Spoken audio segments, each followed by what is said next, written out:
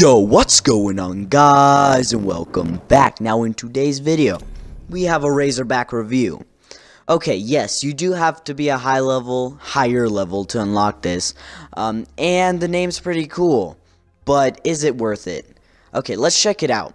So the description, it says full auto submachine gun. Good start, right? Best accuracy of its class. Great start. And mid-range engagements. I agree with that. All of that. But there are some little flaws in each one of those, and I'll get into that later. First things first, let's get into the reticle. Alright, we have reflex. Definitely a reflex for this class. Definitely, because it is a mid-close range weapon, and you want a little zoom down the sight and a little assist, but not ELO type gun. Okay? Rapid fire or stock, honestly. It depends on your playstyle. Rapid fire is just because this gun fires fairly slowly, so keep that in mind. Also, extended mag is a must need. You need this attachment because this gun has like almost no ammo in its mag before you put this attachment on. So definitely use that. And also grip is also useful to make this gun even more accurate. Okay, moving on to the lethal. I will definitely use frag almost all the time because you can cook it and it's really good for getting multiple kills when you need them. Now tacticals, I don't really use tacticals that much, so you can trade that in for maybe a perk 3 or something. Now on to perk 1, I would go with flak jacket or 6th sense. I never use flak jacket, but I would definitely prefer that for this class, but I always use 6th sense, so use that definitely. Anti-up to get that extra heads up for your score streaks, or scavenger, yeah, either of those. And also tactical mask would also be okay, and dead silence, which is also always nice. Okay, so this gun, base engagement wise, yeah, mid to close, definitely.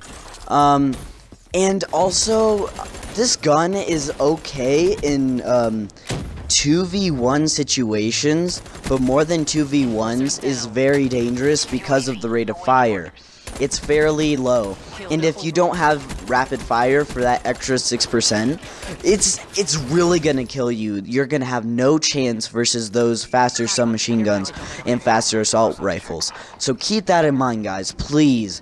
And also, if you're trying to get this gun gold, again, don't use those far range scopes, because they don't help you, and those things are pretty crappy, and you're gonna want to rush with this gun, or stay mid-range at least. And also, keep in mind that, I don't know if you care about how the gun looks, but to me, it looks amazing. Don't let the gun's looks deceive you, okay? It's an acquired taste of a gun. And what I mean by that is play with it for a while. Just 5 minutes with it is it's really not gonna help you out. It's not gonna give you a good idea of how good the gun is. So please keep that in mind.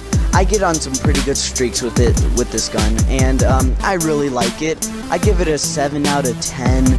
And yeah, hope you guys did enjoy this review. If you do, please obliterate that like button. And if you are new here, please consider subscribing to become a part of our chill army. But other than that, this has been the Boss Man. And oh, one more thing. I wanted to thank all of you guys for the extremely awesome support lately. We just broke 50 subscribers, and that is awesome. That makes me so happy to make these videos. And yeah, thank you guys so much. Keep it up. And yeah, hope you guys all have a fantastic day, and peace.